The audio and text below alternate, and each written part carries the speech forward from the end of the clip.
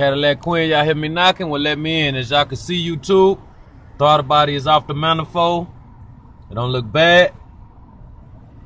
As far as the manifold part, y'all can see, need to clean this manifold all the way off, clean all the gunk. It's aluminum, so I want to clean it, make it back aluminum again. But the gasket don't look that bad as I'm looking YouTube. Now let us look at the TBI. Alright, YouTube, as y'all can see, it's off. Yeah, it's about time for a rebuild. Look at all that. It's clogged up in there.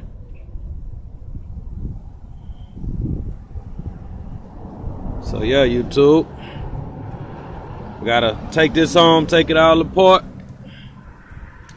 Oh, look, gas. There go the gas coming out of there. It's actually two hex head bolts that's holding this on. Or whatever. These lines, I'm gonna take them off, redo my little lines. That's my TPS sensor right here.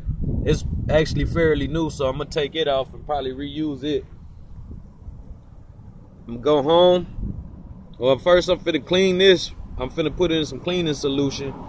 Probably go home, look at the top of the injectors. I mean, the rust don't mean nothing, but you can tell those are original. My fuel modulator is up in there. Fuel injection modulator, so I don't know if that's bad. I'll see once I really get into this TBI and break it down. But like I said, YouTube, I'm gonna modify it. You see that little ridge on there?